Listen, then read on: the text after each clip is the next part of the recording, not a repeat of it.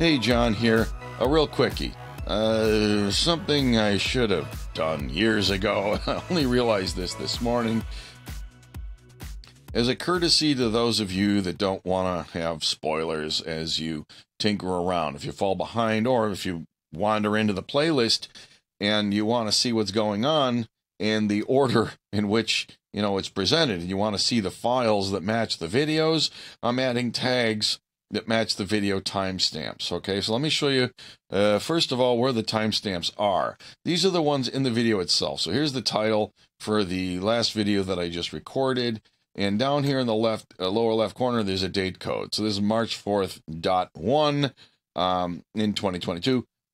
This is the first, the way I do this is the date that I record and post the videos. The .1 here is if I do more than one in a day, I need a way to differentiate the first one, second one, third one. Really simple, okay? That date code right there is unique in every one of my videos. So if you go into the GitHub repo over here and you click on tags here, now, easy for me to want to slam Microsoft.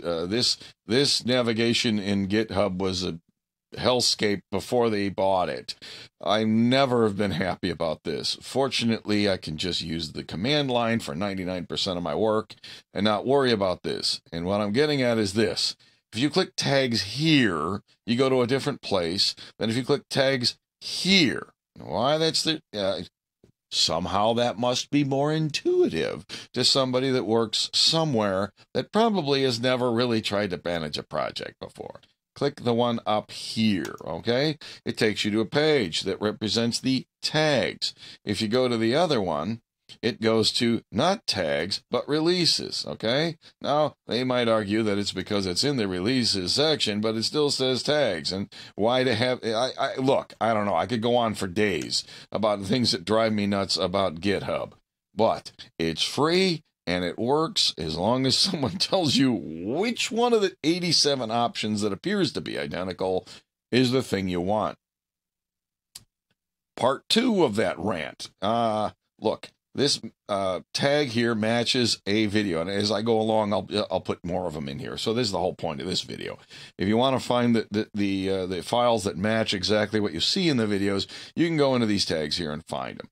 Now, if you click on this tag, unfortunately, you're not going to get the source for the version with that tag on it. You have to click down here, which doesn't really give you the source. It gives you the diffs that you probably don't really want to see, because these are the diffs between the previous push, not the previous tag. There's a whole other way to define those. I'm not going to get into that right now.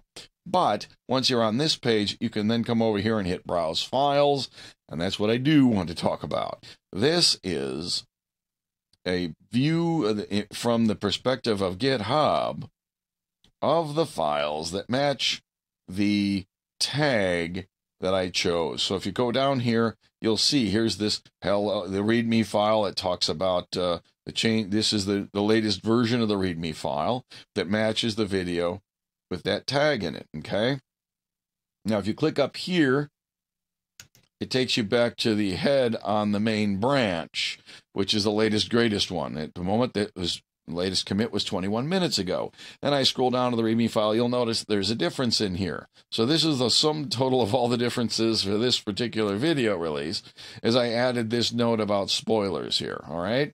So if you want to follow the playlist and you don't want to be spoiled, or, if I rearrange the README file like I did in, this, the 0304.1, and I moved all the SD card stuff aside and linked to it here. By the way, here's the old SD card stuff. So it's still there.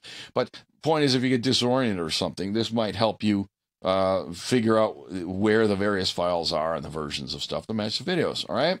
I'll leave it to you to figure out how to navigate the rest of GitHub on your own. Anyway, thanks for watching. I hope this helps so that you can at least get... resolve any disorientation from things that evolve when you're not looking. All right, thanks. I'll see you later.